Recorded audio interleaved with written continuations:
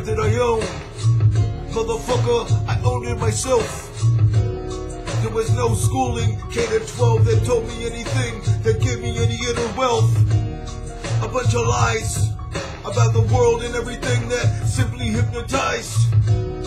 It made me think shit was so decent, and I was part of something, at least that could explain why people can be happy and not be so laced with hatred and want to conquer the world like the way that they did.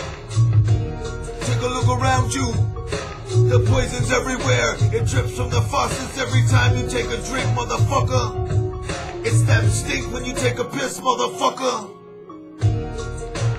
All I know is you don't see. It's all around you. Take a deep breath in.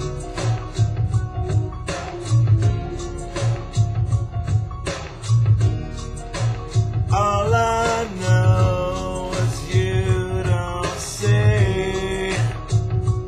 It's all around you. You really think that's air you're breathing?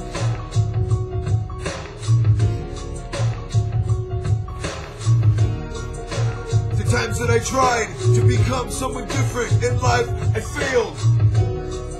And it was never the government that helped me get on my feet. No.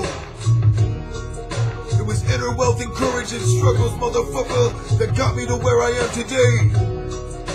And even if that's not very far, it's somewhere I pride. Take a look around you. The government astounds you with the shit that they do every day. It takes your breath away. Even the stupid motherfuckers get a hint. No, and if they don't, they're meant to drown 6 feet down. It's the way it's planned, and it's in your face. It's the ultimate with that.